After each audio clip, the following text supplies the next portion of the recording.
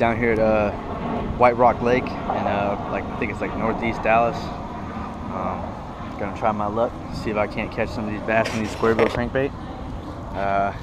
Water's kind of stained. Usually I go with chartreuse, but I'm gonna go ahead and throw this like crawfish pattern because there's a little bit of rocks and debris under here on this bridge.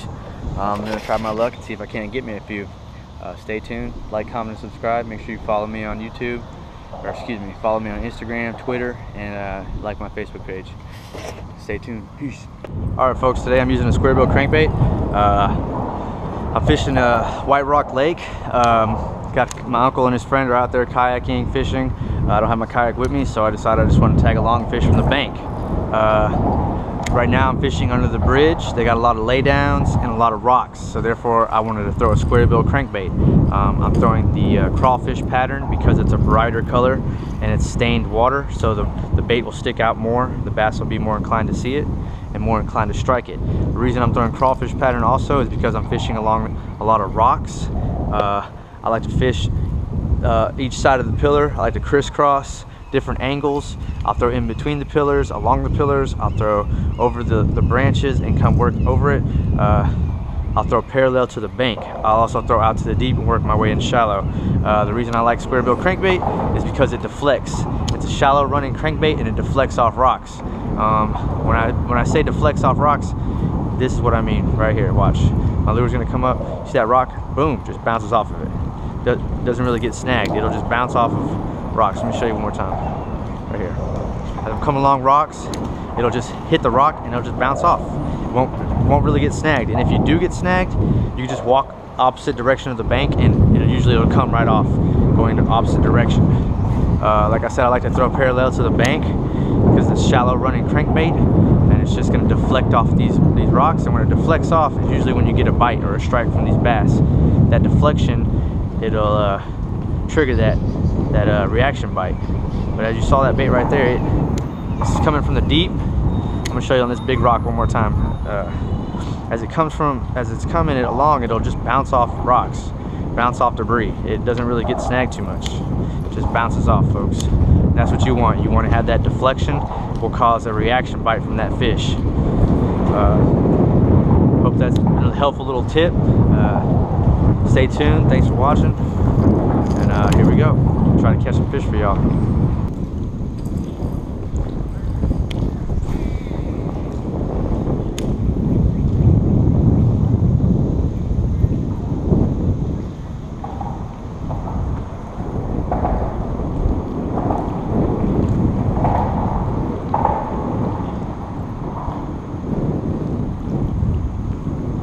There's one.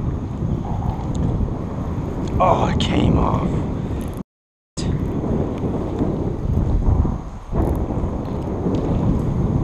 Man. That was one. Good one.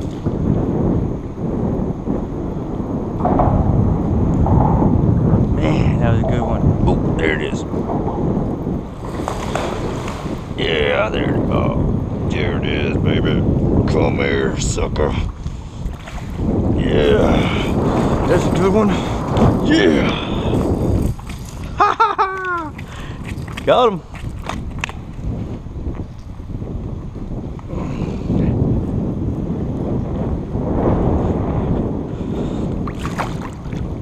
There it is, folks. See that? Square bill crankbait. There it is, square bill. Yes, sir. Bass. There it is, folks. Look at that bass. Don't go away. There he goes. There it is. Nice. Sweet.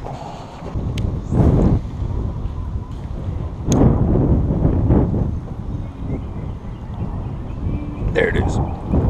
There it is. Good one. Oh, a little bass. He's a little better than nothing. There it is, folks. Bass number 2 for the day. There it is, little bass. White Rock Lake.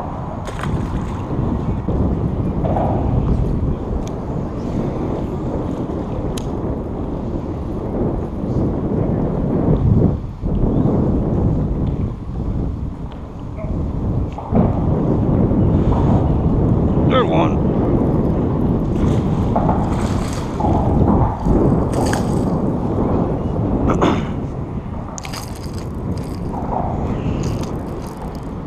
Nice. Number 3 for the day. Chill, chill, chill, chill.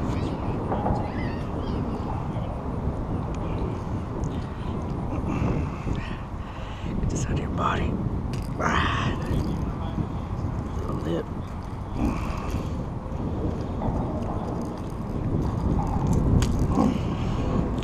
Number 3 for the day. There it is, folks. Sweet little guy. Get out of there. He's like, get me out of here. Sweet.